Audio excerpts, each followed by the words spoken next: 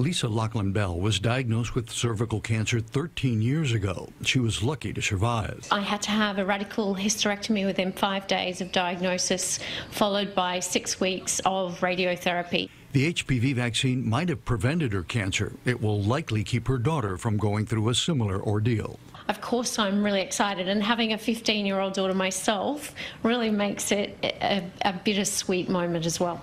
HPV-related cancer expert Dr. Linus Chuang says the HPV vaccine is a major development. But vaccination is specific, and they are safe to be used, and it can prevent a lot of diseases and death related to these infections. An aggressive vaccination program in Australia is well on its way to achieving Dr. Chuang's prediction. Our research has shown that Australia is on track to become the first country in the world to eliminate cervical cancer as a public health problem. Latest statistics show that cervical cancer rates in Australia will drop to less than 6 in every 100,000 people by 2022, officially classifying it as rare.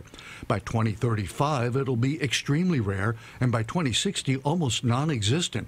That success is largely attributed to the fact that in Australia, Gardasil is given to both girls and boys in school, which should prevent most cervical and genital cancers, as well as HPV-related oral and throat cancers in both males and females. New infections with the virus should pretty much have gone by now.